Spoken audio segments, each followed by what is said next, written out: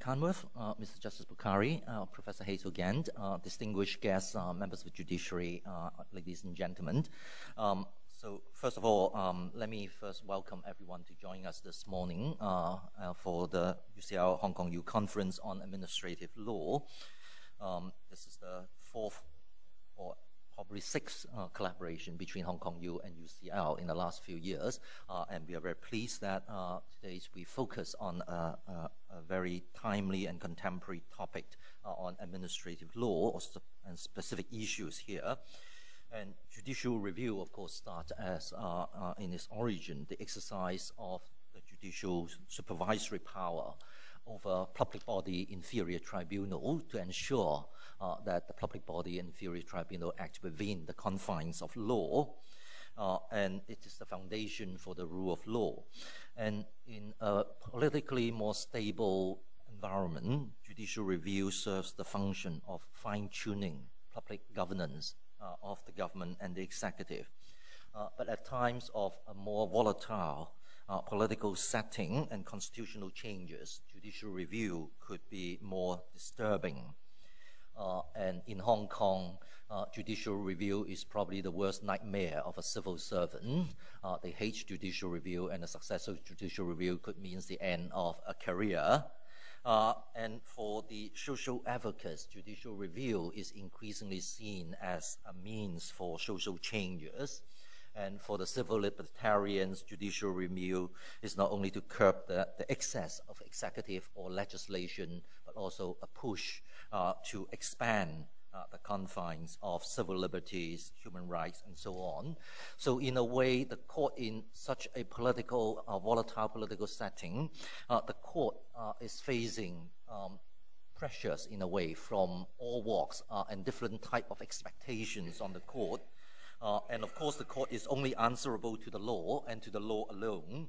But then underlying all these, in a way, is a perennial problem that has been running for over 100 years, is how far judicial review can go. In the early 20th century, when we have the checkers debate on the justiciability, what organs are subject to judicial review, to the development of Wednesbury unreasonableness in the 60s, in the last century, and more recently to proportionality. These are, in a way, all judicial attempts trying to define the boundary of judicial review and its relationship vis-a-vis the executive government. And with the advent of constitutional judicial review, a further dimension comes, which raise the issues of the relationship between the judiciary and the legislature. There are various formulas which have been trying in the past to define the precise scope, whether we call it Wednesbury, deference, margin of appreciation, and more lately from our Court of Appeal, manifestly without reasonable foundations. And we'd like to have a look at all these and underlying this, how to place the judiciary within the wider concept of separation of powers and how these could change with time in a way. And at the same time, in these seminars, we are also trying to focus on something outside the judicial review, but still with the same theme, judicial review and prosecution, judicial review and the legislature, apart from reviewing the legislation, the product of legislature, but the actual operation of the legislature is exercise of investigative power under a standing committee, under the Power and Privileges Bill, and so on. What should belong to the legislature and what should belong to the judiciary? And finally, we also like to explore in recent years is if judicial review in a way is used as a means of social change or an engineering for social changes, in particular faced with massive judicial review, test cases, and so on. How could the judiciary respond to that? How could these things be managed? And what lessons could be learned from other jurisdictions, particularly the UK? So we are glad to gather a group of experts today that they can share their expert analysis with us. And in particular, I'd like to thank Lord Carnwath for taking a trip firstly to Beijing and then to Hong Kong to join us on these very occasions. As I said earlier, this is the fourth or sixth UCL Hong Kong U collaborations in the last few years. We have been working on a wide range of issues, from civil justice reform to competition law to environmental law and now to administrative law. We've done 2 rule of law conference in Beijing. Indeed, the latest one is with Beijing University just last week, where Lord Carnwath presided over a mock trial in Beijing U, which is very well response, where we discussed the rule of law issues in Beijing. So we look forward again to this very deep collaborations, and it is particularly pleasing to see the strong collaboration between UCL and Hong Kong U in almost all fields, and like to particular thanks of good friend, Professor Dame Hazel Genn, for making this possible. And a conference of this kind would not be possible without the support not only of academics but also of our friends and supporters. And in particular, I'd like to thank Winston Chu, who is a veteran supporter of both UCL and Hong Kong U, and the Winston Chu and Foundations, which makes this conference possible. And finally, of course, a conference of this kind requires the works of a lot of people behind the scene and all the administrators and my colleagues who make things work and smooth. And I'd like to thank all of them. And if there's any credit, they should take the credit. If anything wrong, I should take the blame. And with that remark, I'd like to thank you all and look forward to an interesting and stimulating discussions today. Thank you very much. If I may now ask Professor Dame Hazel again to say a few words as well. Hazel? Thank you. Thanks, Johannes. I think Johannes has just very eloquently said everything that I had noted down that I was going to say. So I will just say that I'm delighted to be here with a team from UCL and with Lord Carnwath to discuss a topic of common concern in both jurisdictions.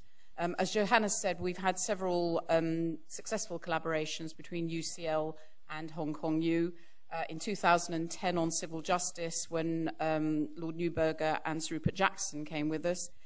2012 in Beijing, when Lord Justice Goldring, the senior presiding judge, came. And now in 2014, where we've had a conference in Beijing and this conference here now with Lord Carnwath.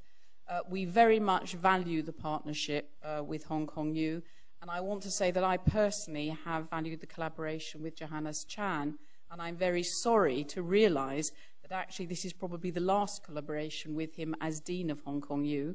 I have much enjoyed working with you, and I will look forward to working with your successor, Michael Hoare, who I believe takes up his role in July.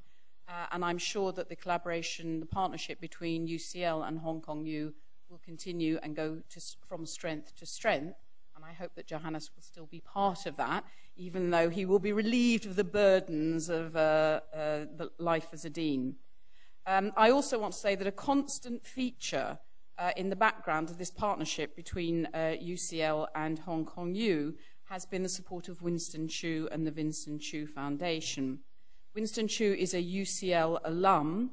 He's also a visiting professor at UCL, so I am therefore his boss. Which he regularly points out to people, which I remind people all the time. He's been a fantastic support. He has been behind many of the conferences, both in terms of ideas and also tangible support. We could not have had these conferences without the support of Winston and the Winston Chu Foundation. I should also say that Winston gave the most marvellous lecture at UCL a while ago on his activities in protecting the harbour. And people at UCL still remember that as being an important high spot and something from which they learned a lot. So our deep gratitude to you, Winston, and I hope that we will continue to enjoy your friendship and support in the future. Before stopping speaking, I would like to introduce the team from UCL. Kimberly Trapp. Kimberly, do you just want to show yourself, who you'll see later, who is a lecturer at UCL and was with us in Beijing, and Alex Mills, who's here, who'll be talking to you later, who has just come for the Hong Kong conference. And finally, I want to pay tribute to Lord Carnwath. It is most unusual for a Justice of the Supreme Court to be able to take time away from sitting to come to attend these kinds of academic events. It has been absolutely invaluable. He's made the most marvellous contribution in Beijing, and I very much look forward to hearing from you here. Thank you very much for taking the time out to do this. Thank you. So enjoy the day. I know that I will. Thank you very much.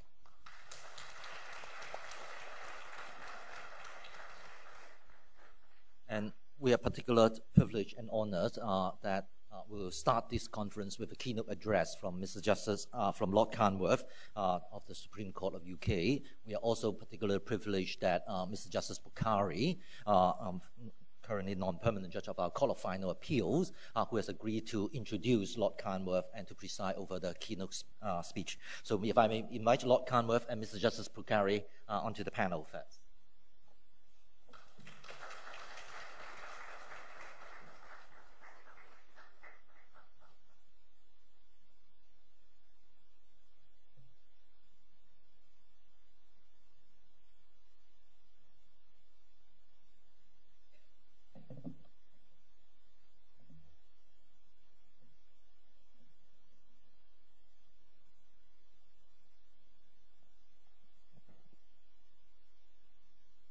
I've been asked to introduce Lord Carnwath. He, of course, needs no introduction, and that may be a very good reason why I am relieved of my duty, but it is no reason whatsoever that I should deprive myself of the pleasure. Indulging this pleasure, I must bear in mind that every word which I speak will postpone the pleasure to which we all look forward to, that of hearing Lord Carnwath. Let me therefore say simply this, that his credentials are perfect.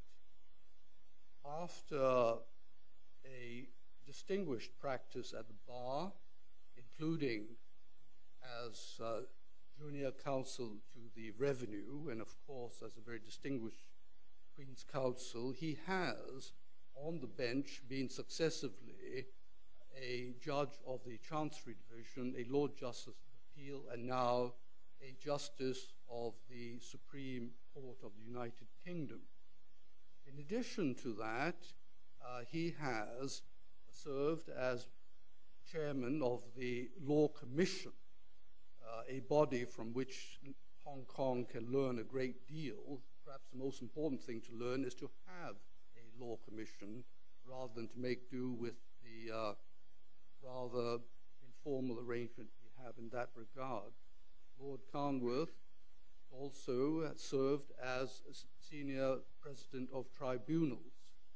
It is impossible to think of any speaker who would be better qualified to say the things which we all look forward to hearing him say, and which we must not postpone 1 minute longer. Thank you very much.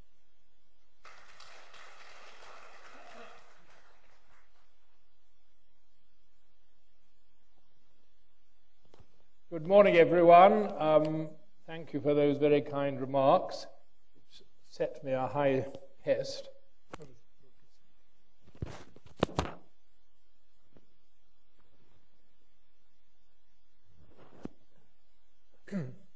It's a great pleasure for me to be back in Hong Kong.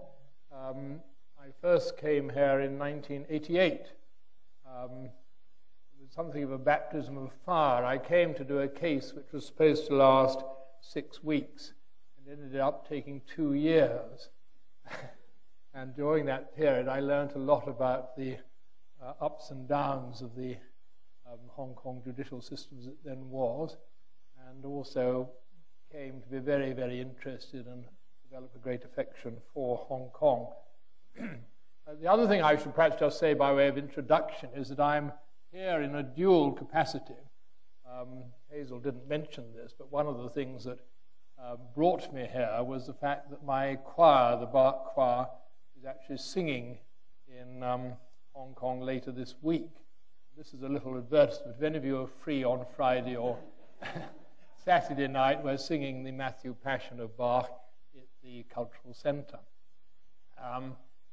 And we've been singing, we had this fascinating day in Beijing doing the mock trial, and then I also was privileged to visit the Supreme People's Court and other high-ranking officials.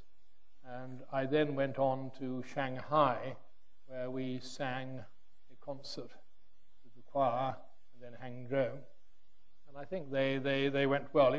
I was quite lucky to get here, because when I was applying for my visa, the Chinese authorities had some difficulty coping with the idea of a singing judge. I didn't fit into any of their categories, so I only got my visa a couple of days before I came out. The concert went very well, I think. The great success was we had been told that we ought to try and sing something Chinese, and we were given this, what we were told was a Chinese folk song. We spent quite a lot of time trying to learn the sort of pronunciation, which is not easy if you're trying to sing in. Anyway, there's a song called Moli Loi. Does anyone know Moli Loi? Apparently it's all about a jasmine flower, and I was told. Anyway, when we've been singing this quite solemn program of sort of Western music, and we went into the encore with Moli Loi, and everyone clapped and joined in. It was very, very exciting. So anyway, here I am back to rather more mundane things. This is a bit of a journey down memory lane for me, going back to my days when I started at the bar in the early 70s, and then coming through full circle. In my early days at the English bar, back in the early 1970s, Wednesbury ruled. I remember being a little surprised that this somewhat obscure town in the West Midlands should have come to play such a central part in our public law. The concept of Wednesbury unreasonableness had become, and still is, so ingrained in our thinking that we've tended to forget what the case was about. Let me remind you. The Wednesbury Council had taken upon itself to decree by a licence condition that children under 15 should not be allowed to attend the local Gaumont cinema on Sundays, even if accompanied by their parents, and whatever the nature of the film. That was in spite of the fact that Parliament, in the Sunday Entertainments Act 1932, had authorised cinemas to open on Sundays, notwithstanding anything in any enactment relating to Sunday observance. Now, of course, the Council had a general power to impose conditions on cinema licenses, but one might have thought that was intended to allow it to lay down safety standards and the like, rather than to impose the Council's view of how parents should entertain their own children in their free time. The cinemas case failed in the Court of Appeal. Counsel for the authority was not even called upon. In a somewhat rambling judgment, it has to be said, Lord Green explained why he thought the argument hopeless. It was based on a misconception of the powers of the court to intervene in such decisions. Unreasonableness as a ground of review meant that the authority must direct itself properly in law, calling to its attention matters which it is bound to consider and excluding irrelevant matters. And it must not reach a decision, quote, so unreasonable that no reasonable authority could ever come to it. That required, quote, something overwhelming. The Wednesbury Council, in the opinion of the court, were far from that threshold. No one, said Lord Green, at this time of day could say that the well-being and the physical and moral health of children is not a matter which a local authority can properly have in mind. And that was it. There was no mention in the judgment of any evidence from the Council. Apparently the court did not think it necessary to inquire what business it was of the Council to be telling parents what to do with their children in their free time, or what expertise the authority had in the matter, or why they thought that Sunday cinema with their parents was of such a bad thing for children, or indeed what the children would be doing instead. I suspect that nowadays we'd be quite pleased to think that children might want to spend some time with their parents going to the cinema on a Sunday rather than doing their own thing. But anyway, that was the view the court took, and that was it.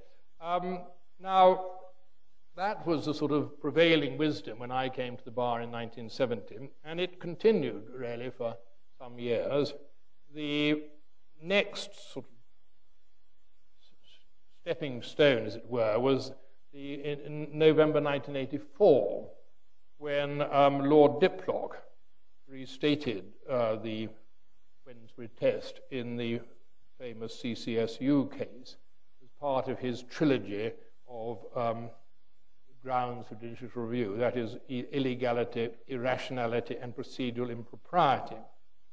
In his formulation, Wednesbury unreasonableness had become irrationality. Now, it's true that the subject matter then was rather more weighted than the Wednesbury case. In that case, national security as a reason for removing without prior consultation the trade rights of workers at the trade union rights of workers at the government's GCHQ Communications Centre. The challenge to the government's restrictions failed. But this time, at least, the government was expected to provide convincing evidence in support of its case that advance notice would attract disruptive action prejudicial to national security. There are, of course, many things in Lord Diplock's speech to admire, but as I thought then and think now, his definition of irrationality made very little sense at all. What he said was this: by irrationality, I mean what can now be succinctly referred to as Wednesbury unreasonableness. It applies to a decision which is so outrageous in its defiance of logic or of accepted moral standards that no sensible person who had applied his mind to the question to be decided could have arrived at it. Now, what does all that mean? So outrageous. How, I wondered at the time, could such a subjective and emotional reaction as outrage be an appropriate part of the judicial armory? Our watchwords are dispassionate and objective appraisal, not outrage. And why moral standards? There may be many ways in which the conduct of public authorities can be morally objectionable: bribery, corruption, and so on. Such activities may be illegal, but not because they are irrational, still less because judges find them outrageous. So it wasn't really a test which, when you analysed, helped you very much. And on any view, Lord Diplock was setting a very high threshold. In an article in 1993, John Laws, as a very new High Court judge, criticised the irrationality test as unacceptably monolithic, memorably equating it with, quotes, a crude duty not to emulate the brute beasts that have no understanding. Professor Paul Craig has observed that if one takes the Diplock test at face value, there can be no pretense of any meaningful substantive review, and it is difficult to think of a single real case in which the facts meet this standard. Even Lord Green's famous example of the teacher sacked by an educational authority because he has red hair does not need judicial outrage to explain it. It is a simple example of taking account of a factor which is irrelevant to the authority's statutory functions. Fortunately, perhaps, judicial outrage did not survive as a test of legality. The word irrationality itself has been used as a synonym for Wednesbury unreasonableness, but usually ignoring Lord Diplock's definition. In the first cases in which the House returned to this subject matter, nothing was said of irrationality, let alone of judicial outrage.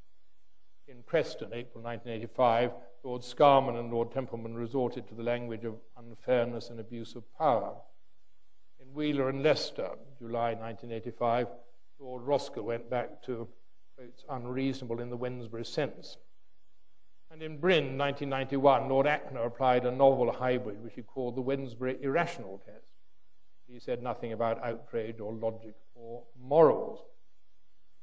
It is also clear that in practice, judges, at least in more recent times, have not felt unduly constrained by Lord Diplock's definition.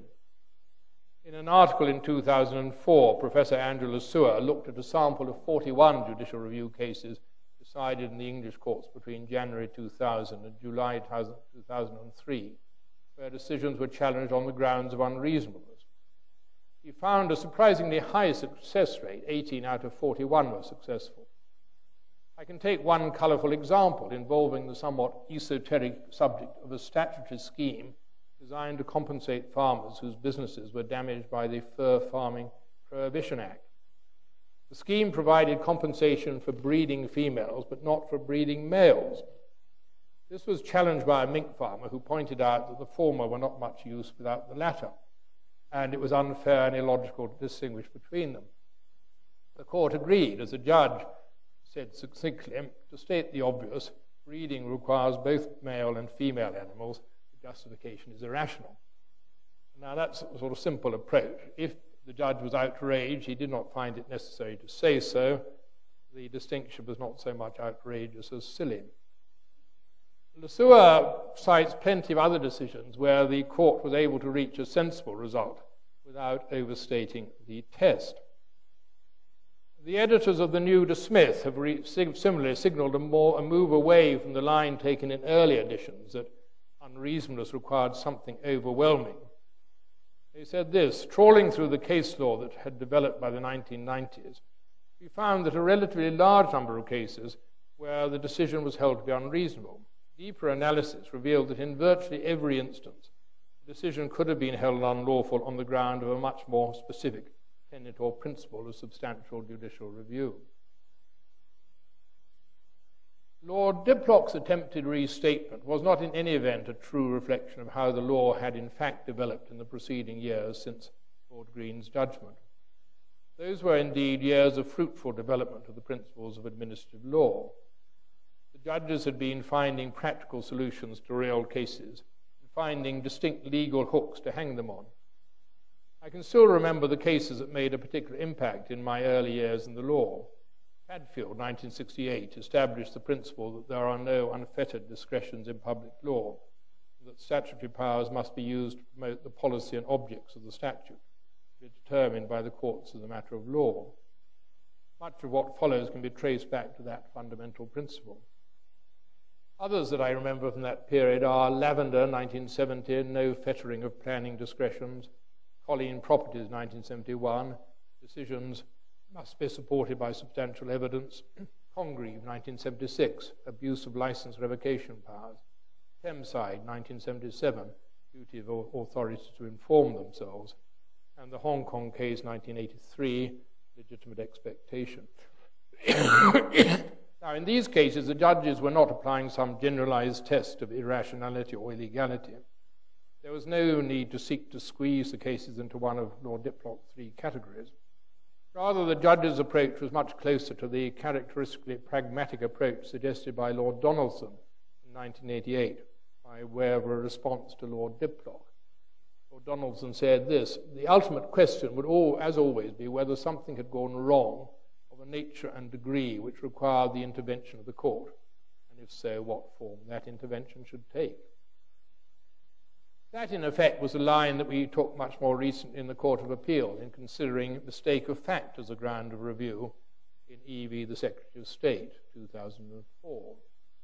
We saw that judges at first instance had in practice been overturning administrative decisions for mistake of fact, particularly in planning and immigration cases, without going so far as to say the decisions were perverse or outrageous, and that the higher courts and the academics had not cried foul.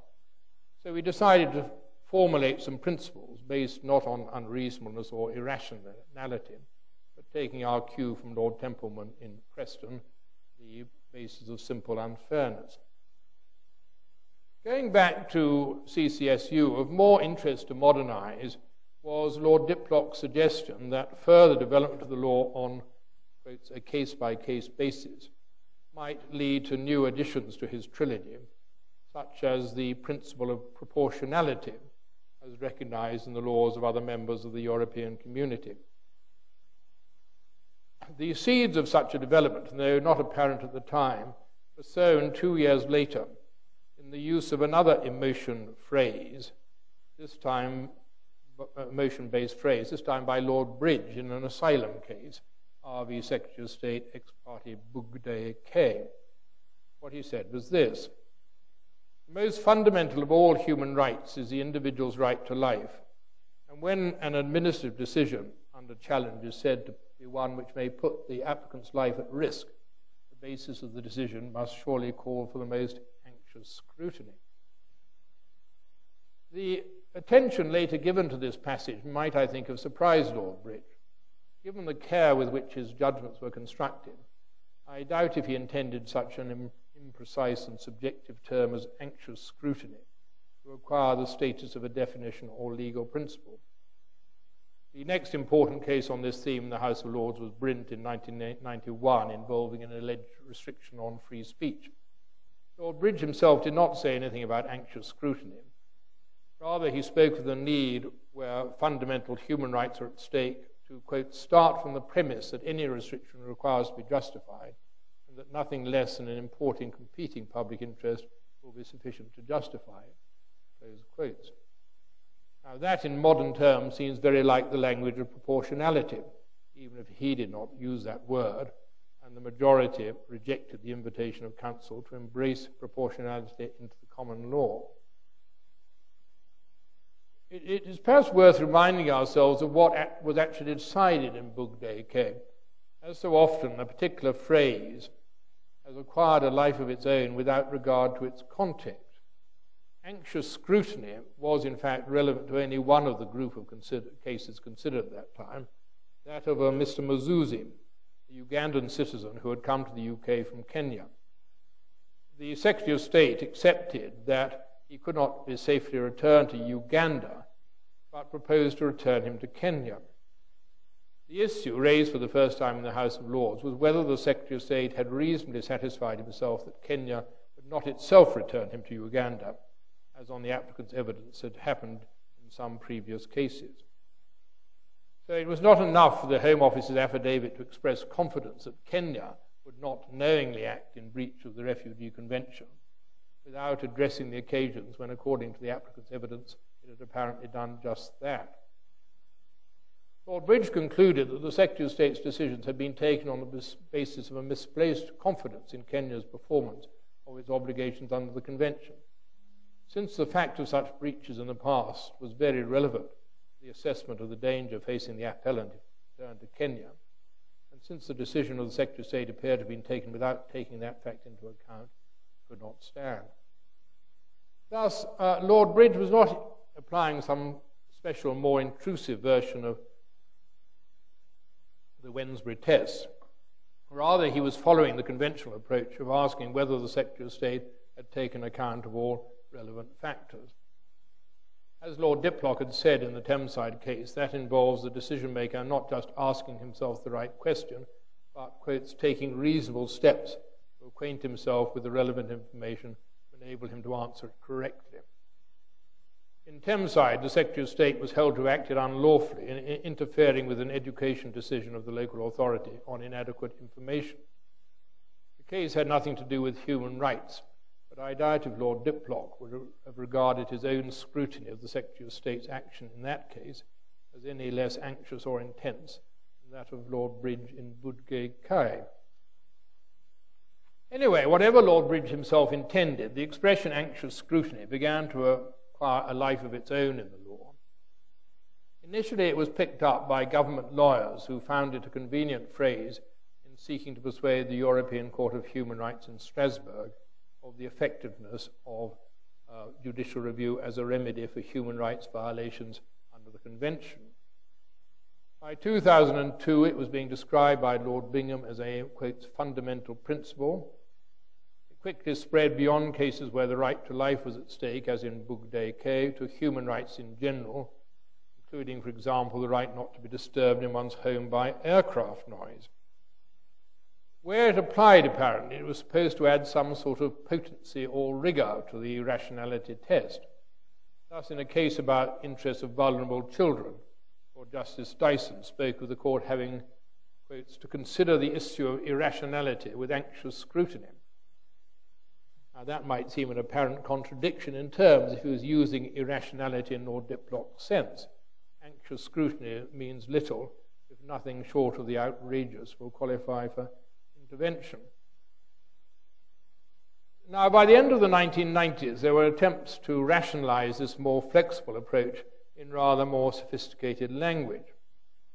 In Ex parte Smith, 1996, the applicant was challenging the Ministry of Defence's policy of barring homosexuals from the armed services. David Panic, QC, who has played a rather central part in the development of law in this area in the United Kingdom and I think in Hong Kong, offered the court an attractive formulation, distilled, it was said, from Bokhary and Brint. It was adopted as such by the Court of Appeal. Wednesbury unreasonableness was transmuted into, quote, beyond the range of responses open to a reasonable decision maker, but with a new and significant qualification. In the human rights context, there was, it was said, a variable standard of review. The more substantial the interference with human rights, the more the court would require by way of justification under the reasonableness test. Now, at the time, David Panik's formula seemed no more than an ingenious way of bridging the gap between Wednesbury and Strasbourg in that awkward period in English law after the influence of the European Convention had begun to be felt in our domestic law, but before the Human Rights Act 1998, which came into force in 2000, had provided an appropriate statutory framework. Once we had the Human Rights Act, it might have been thought the Panik formulation was no longer needed. In the human rights context, at least, we could have moved to a simple proportionality test in accordance with Strasbourg law. However, by this time, the Panik variable standard had grown deeper roots. It had apparently become a common law rule of general application, not confined to the human rights context. Thus, in Begbie 2000, Laws LJ refined the Wednesbury principle as a sliding scale of review, more or less intrusive according to the nature and gravity of what is at stake. Or as he put it in Mahmoud 2001, is now a, quote, settled principle of the common law, independent of the Human Rights Act, that the intensity of a review in a public law case will depend on the subject matter in hand. Lord Phillips, MR, in 2003, described this process as a development by the courts of an issue-sensitive scale of intervention to enable them to perform their constitutional function in an increasingly complex polity. While they would not retake decisions on the facts, in appropriate classes of cases, they would look very closely at the process by which the facts have been ascertained and at the logic of the inferences drawn from them. The difficulty, of course, was to define the appropriate cases. Sliding case scales only work if one has measurable standards to which they can be applied. Otherwise, it's less a matter of sliding scales than, to quote Professor Lesueur again, of slithering about in grey areas. Now, in parallel with these developments, from 2000, British judges and advocates were having to learn about the concept of proportionality as specifically applied in the context of European law, and particularly of the European Convention on Human Rights, which had by now become of direct application. Now, I need not take time to review this process, since the principles are now well settled and are as familiar to Hong Kong lawyers in the context of the basic law as they are in Europe.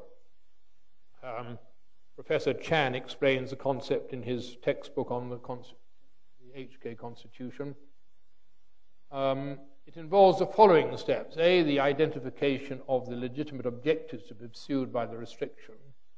B, establishing a rational connection between the restriction and the achievement of one or more of those legitimate objectives. And C, a proportionality test, namely that the restriction must be a proportionate response and must be no more than necessary to accomplish the legitimate purpose in question. Now, the key element in this formulation is the third. The first two steps are in reality little different to the Padfield principle, that statutory powers must be exercised for purposes relevant to the objective for which they were conferred. So it is the third step which carries the main weight of the analysis. Now, a striking example of proportionality in practice was the recent decision of the Court of Final Appeal here in Con Yoming v. the Director of Social Welfare. I speak somewhat nervously about this since Justice Bokhary is here and was in it. But anyway, I'm going to have a go. Apologies. As you all know, at issue was a policy by which Social Security assistance was refused to people who had resided in Hong Kong for less than 7 years. This was said to be inconsistent with Article 36 of the Basic Law, under which Hong Kong residents shall have the right to social welfare in accordance with the law. It was common ground that any restriction subsequently placed on that right was subject to constitutional review by the courts on the basis of proportionality analysis. Now, the challenge succeeded, and that was in spite, in this case, of Lord Panik appearing as advocate for the director on the other side. The court rejected the government's claim that the 7-year requirement pursued the legitimate purpose of, quotes, curbing expenditure so as to ensure the sustainability of the social security system, in the absence of any convincing evidence as to the level of savings actually achieved and achievable as a result of adopting the 7-year rule.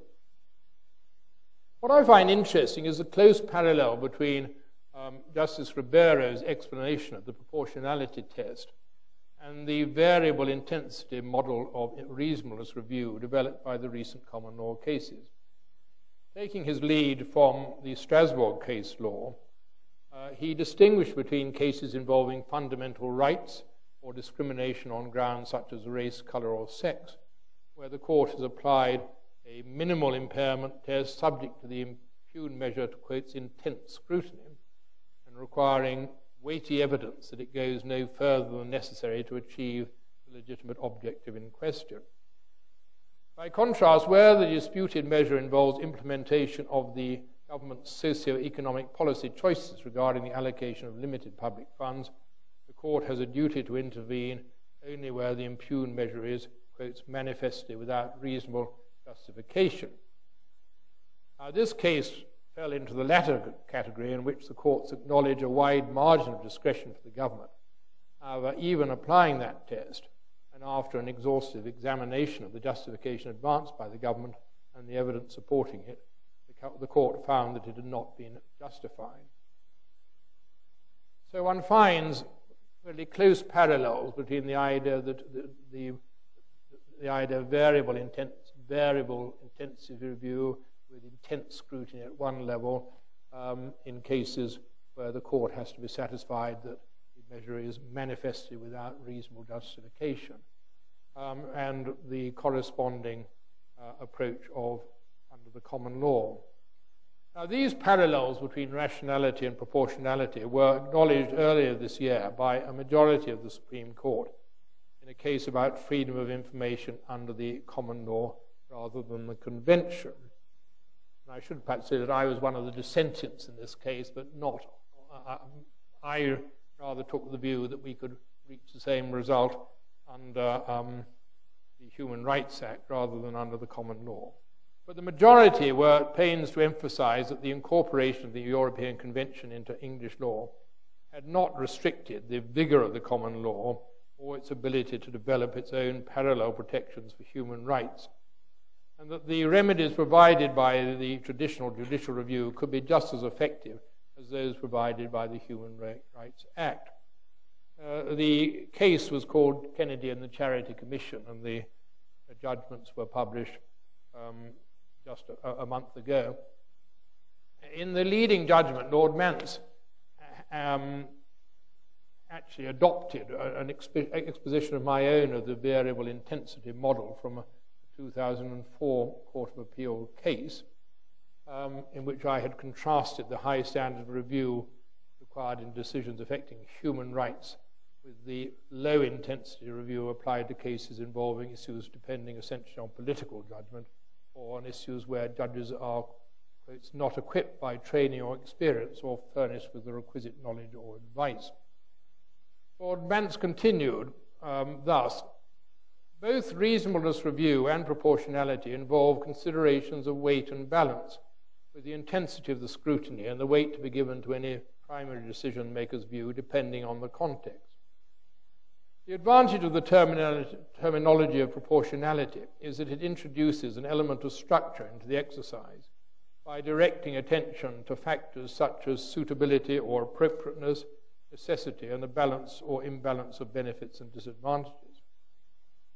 Speaking generally, it may be true, as Laws has said, that Wednesbury and European Review are two different models, one looser, one tighter, of the same juridical concept, which is the imposition of compulsory standards on decision makers so as to secure the repudiation of arbitrary power.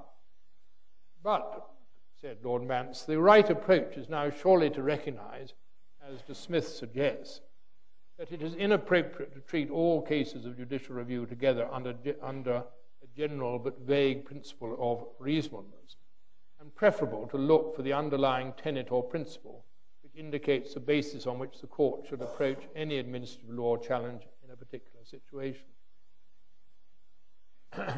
Well, that's the latest word on the subject from the English courts. And it seems, almost 30 years after CCSU, that proportionality has crept into the English common law by the back door, not by the explicit addition of a fourth ground to our Lord Diplock's trilogy, as he anticipated, but by the transmutation of Lord Green's strict reasonableness test into something which I suspect neither he nor Lord Diplock would have recognized, a flexible but structured test which is much better adapted to the task of effective and practical judicial supervision of executive action. And that test really, whether you call it variable intensity or proportionality, is in practice the same. Now, to complete the circle, where does this leave Wednesbury? I like to think that the result on the facts would have been different. True it is that the facts of that case do not fit naturally into the rights policy dichotomy discussed in the cases I've been considering. Sunday cinema is hardly a fundamental right, but conversely, the decision was not one involving great issues of socio-economic policy on which the authority could show particular expertise or where the courts needed to tread with great caution. It's not clear where it would come in any sliding scale of review. Now, with the help of the Human Rights Act, an English court might analyse it in terms of Article 8 of the Convention as a disproportionate interference with the right to respect for family life, the right of parents to decide how to entertain their own children. But I would like to think that the common law would have found its own solution. Attitudes may have been rather different in the immediate post-war period, but nowadays I think we are entitled to expect public restrictions on ordinary life, even on something as mundane as cinema going, to be justified. And what then of the principle? A lot has been said since then about Wednesbury, in recent years much of it critical, but it has never been overruled. In Daly 2001, Lord Cook thought the day would come when it would be recognised that Wednesbury was, quotes, unfortunately retrogressive decision in English administrative law. In Absifer 2003, Lord Justice Dyson had, quotes, difficulty in seeing what justification there is now for retaining the Wednesbury test, but he thought that it was for the House of Lords rather than the Court of Appeal to perform its burial rites. 11 years on, those rites remain unperformed. Now, I started this paper at the beginning of my professional career in 1970. Over 40 years on, I'm now approaching the end.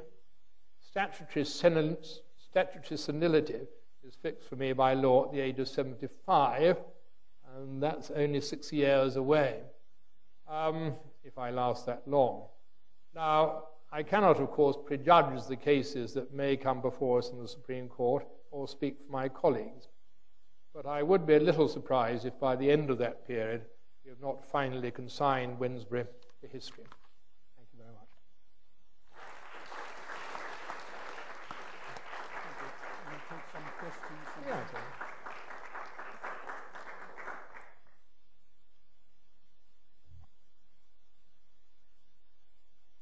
Lord Carnwath, of course, will take questions, even from Nigel Catt, I think. Oh, no. And he's misselected. He was usually late.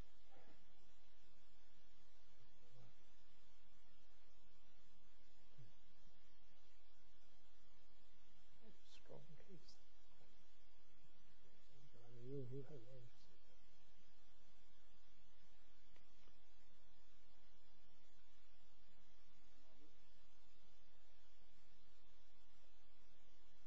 Even from me. I'd like to ask a question of general concern by the legal profession, and that is what do you think about the importance of protective cost orders for judicial review? Judicial review is very wide-ranging, And as we look at the different tests, these are not very hard-edged principles, and yet judicial review is very often the only weapon with which we can bring the court into a position of putting some limit to a government action. So, but understandably, legal aid does not cover all cases, and so sometimes it depends on public-minded lawyers to go on a pro bono basis. But increasingly also judicial review in application for leave, the court has invited the other party, so it is no longer a quick and inexpensive ex parte hearing. It becomes inter partes, and if you lose, if you don't get leave, then you get to pay the cost on the other side. So in view of this, this is a very inhibitive of judicial review brought in public interest. So in Hong Kong, it seems that although the court does have a discretion not to make a court order against the unsuccessful applicant, we cannot count on anything of the sort. So I wonder whether you consider protective court order to be fundamental, to be important, or something that we can do without. Well, it's an interesting issue and a difficult issue. In England, we've developed a system of protective cost orders which enable the court to say in advance that if the case the applicant loses, the cost will be limited to a certain amount, usually about £5,000. But in the initial cases, it was fairly restrictive, the grounds on which we applied it. But in environmental cases, it's become much more important because we have something called the Aarhus Convention, which applies through Europe and which has as one of its basic requirements that people should be able to bring cases in environmental matters without prohibitive costs. And the 2 or 3 cases have gone to the European Court of Justice on whether the British system complies with that requirement. 1 went from Ireland and 2 have come from England. And the court held that we failed the system. One factor was the uncertainty. The fact that when you go into a case, you simply don't know what your liability may be at the end of it. And they said that didn't comply with the European norm. But also they said that it was necessary that the cost should be both subjectively and objectively reasonable. Now, it's quite difficult to judge what that is. I don't know how many of you have studied European court judgments, but they don't always speak very clearly. And we did send a case to Europe to ask what was the difference and whether it should be subjective or objective. And they sent it back 2 years later saying, well, it was a bit of one and a bit of the other. So we're doing our best. But I think what the government has actually recognized the need in environmental cases to bring in much clearer tests. And so there's a general rule now, applying at least in the first court, that in environmental cases the costs are limited if you lose for an individual to £5,000 and to an organisation or company to £10,000. And that's a sort of clear fixed rule. And I think the great advantage of having a fixed sum like that, even if it's a bit arbitrary, is it avoids the need for arguments in advance which may themselves be expensive. Now that's come about really because of the pressure of Europe on our system. You probably wouldn't have done it otherwise.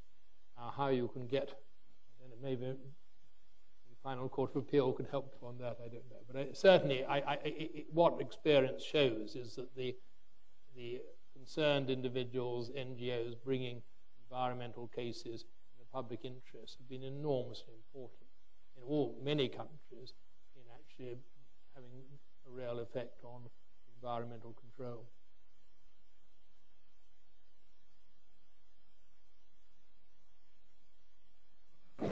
Yes, thanks a lot, Carnwath, for a very interesting and stimulating talk. It reminds me of also another case in Hong Kong, which one of our audience, Winston Ju, have great personal interest, and it involves the reclamation of harbour. So that is outside the human rights case, and the court managed to introduce a proportionality test, no difference from the human rights test, from just one general principle of the protection of harbor ordinance, given the importance of harbors. And at that time, there was some expectation that this might pave the way of extending proportionality to cases other than human rights case. It has not happened that way. And so the question, therefore, is that, yes, in human rights case, we can clearly see the influence of European court, and proportionality is probably well established under European Convention or the basic law. But in the more day-to-day administrative law type of cases, which involve an exercise of discretion, or in environmental case where you have conflicting social policies coming in, with the prediction that while we drop the term Wednesbury, nonetheless, it will continue to rule us from the coffin.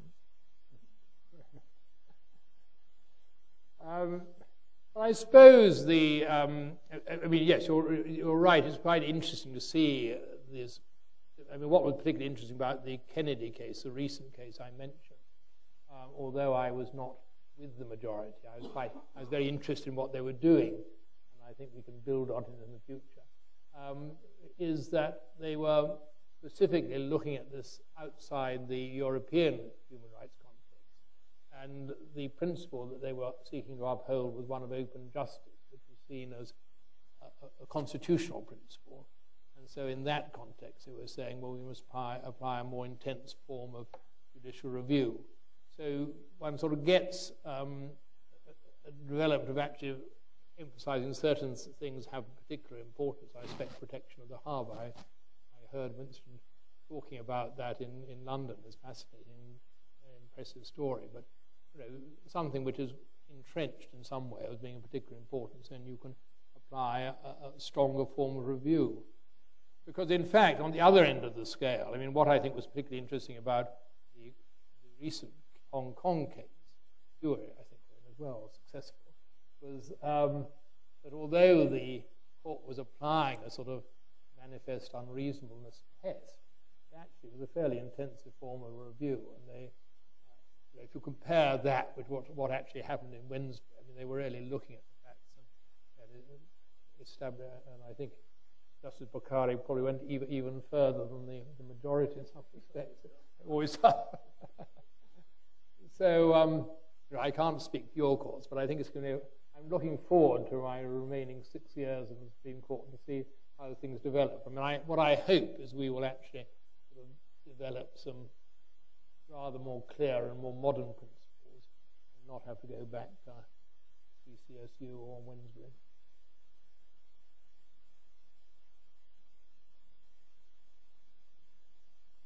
Yes. Lord Chancellor, I just want to follow up with this recent Hong Kong case.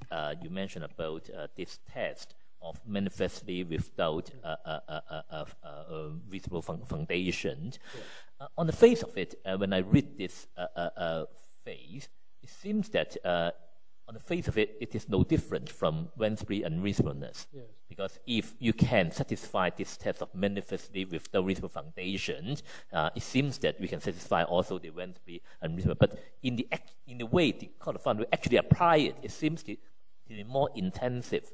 So can you elaborate more on your view as to whether this is a test that we should continue to develop, or whether really it would simply confuse matter, because if you come up with that sort of a new yardsticks?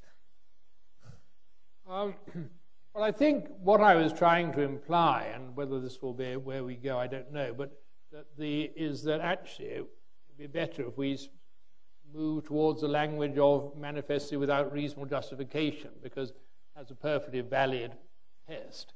And as we've got to apply it in proportionality context, we might as well apply it in the other contexts as well. But as you say, that on its face, it's not really very different to the sort of extreme Wednesbury. It's not quite judicial outrage, but it's certainly quite a high-level test. And what is, I think, particularly the real difference, actually, is not so much in the legal test which is applied, but the degree of scrutiny which is put into it. In fact, that the the court was prepared to look very closely at the government's evidence and say, well, does that come up to scratch? One of the points I was making about Wednesbury is the court didn't seem to think it was even necessary for the authority to explain what they were doing.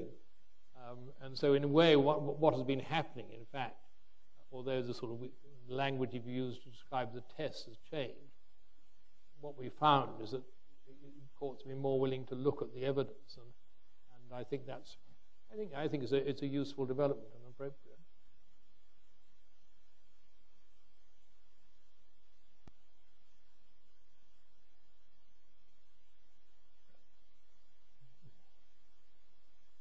Professor Jenn's question. In the Carnwath case, the Court of Final Appeal, with the exception of Mr. Justice Bokhary, has adopted a dichotomy approach in that they divided constitutional human rights into two categories. One are fundamental rights, and one seems not to be fundamental. And unfortunately, the social welfare rights fall into the latter category. And I wonder what's Lord Carver's your view on this dichotomy approach. Is there any comparable distinction in England and Wales? And is it a good approach to subject human rights into two different kinds of scrutiny, even though both of these categories of rights are constitutionally protected? It's obviously an excellent approach if my colleague couldn't speak for himself. I think in reality there are different levels of right. I mean, I think in a way one of the things I was trying to say is that the sort of anxious scrutiny, which whatever it meant, was used by Lord Bridge in a context where right to life was in danger.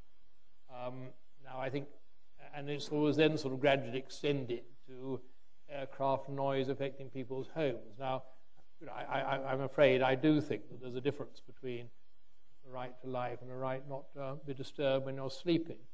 And the fact that both are protected under our Human Rights Convention doesn't mean that the courts can't, as a matter of common sense, draw a distinction. Now, whether you can divide it into two categories, well, I'll leave Justice Bokhary to develop that. But certainly I think it's unrealistic not to think they're gradations.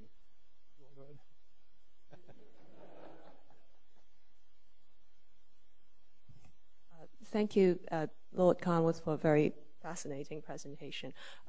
Just two very quick questions. One is a follow-up question on your answer to Eric Jones' question. You said that manifestly without reasonable justification might be better wording than manifestly without reasonable foundation. I would just like to know why. But my second question, which is the original question that I wanted to ask, is what do you think of outside of human rights keeping a variable scale of standard of review, so that on some ends we would have Wednesbury unreasonable or similar wording. In some other cases we keep anxious scrutiny or similar wording. And in other cases, something akin to proportionality. Well, the advantage of having a variable scale is, of course, it provides some legal certainty and predictability to litigants, and also some way of structuring courts' reasoning, of making sure that there's judicial consistency over cases. But the disadvantage, of course, would be doctrinal rigidity. And it's very difficult to pigeonhole cases into particular categories, as you yourself have mentioned in your speech. So I was just wondering if you have a view on whether outside of human rights cases we should have a variable, a scale, a sliding scale of standards of review.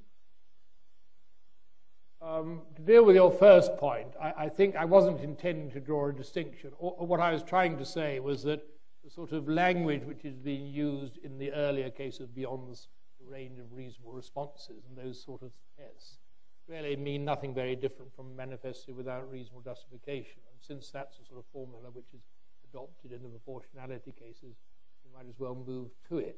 I mean, that was my sort of pragmatic suggestion.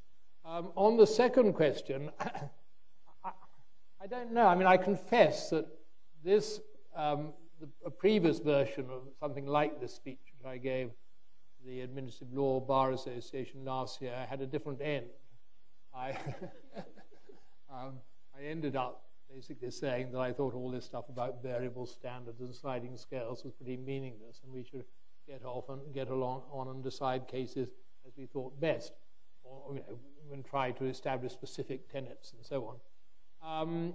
I think, but rethinking it, and certainly in the light of the fairly intense discussion we had within the Supreme Court on the Kennedy case, I came to the conclusion that actually the sort of move towards a variable intensity model outside the human rights context was probably the way to go. But in fact, we would find that we're really, it's becoming a proportionality test for the reason that Lord Mance gave, which is it's more structured. You can see what you're trying to do, and you can identify when you're adopting a more intense test why you're doing it. So I think that that is probably the way we're going to go. We'll see whether Hong Kong gets there first. And I think we're at a very interesting time in the development of administrative law, because I think after my sort of professional life has seen, in a way, the sort of growth and development of administrative law, and I think we're now sort of, I hope, settling down, and we'll be very interested to see where we end up. Would I be allowed to ask a quick follow-up? Thank you very much. Do you have any preliminary idea as to how that sliding scale should be devised? So in accordance with the importance of the right or the interest at stake, or in accordance with the institutional competences of the institutions? So do you have any sketchy idea as to how? Well, I think you'll have to wait for the next version of this lecture.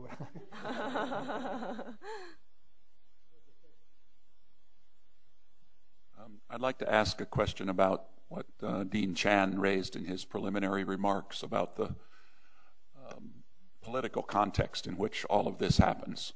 And I hope not to let Justice Bokhary off the hook here. I hope he might give an answer as well on this one.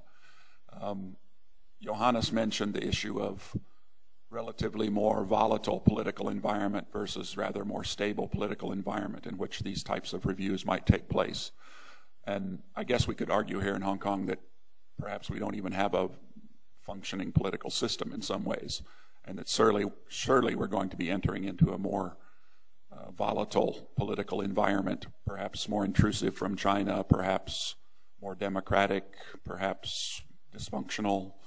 We don't know yet, but it's certainly volatile.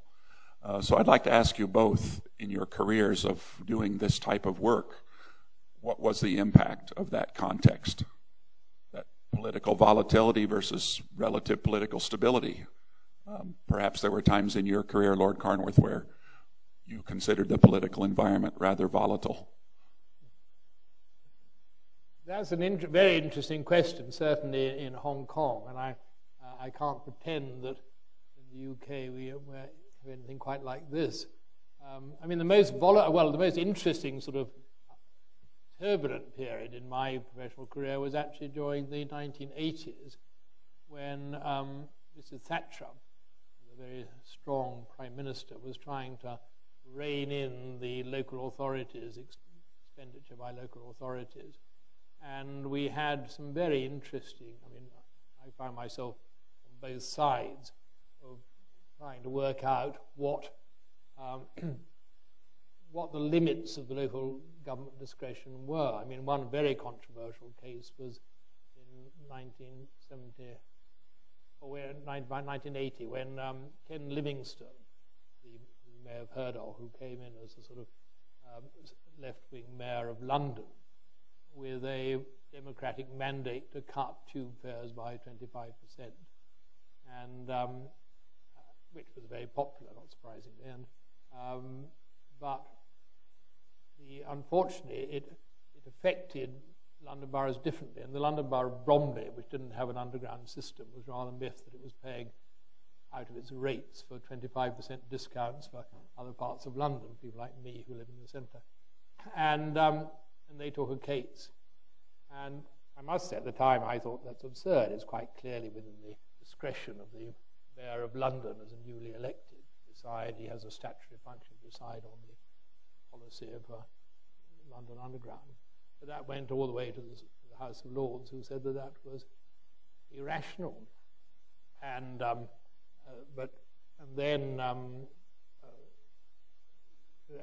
throughout that period of the 1980s, there were these sort of clashes between central and local government, and I think the sort of tests that were applied were rather distorted. But I mean, that's obviously bears no relation to what the sort of pressures that you may be under in Hong Kong. You want to...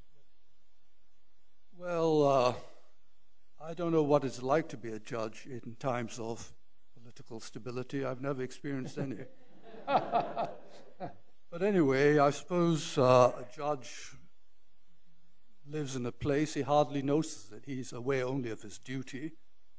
The duty is perhaps intensified in the case of the Hong Kong judiciary by the fact that we have to maintain the rule of law in the absence of an evolved democracy, so that the burden on the courts is heavier, and we accept that heavier burden.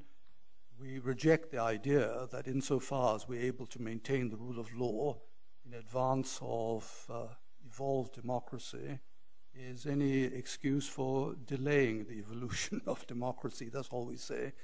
Now, I think the time has come to thank Lord Carnwath for a talk which has exceeded even my high and legitimate expectations. There's much for him to do. He is quite wrong in thinking that he's only got 6 years to do it. He has got plenty of time to do it, I'm sure, as an overseas judge of the Hong Kong Court of Final Appeal, in which he'll have no retirement age. Thank you very much. I think it's time for... Thank you very much. Oh, good. No, lively question. I like it. If you're overseas judge, you might be seen.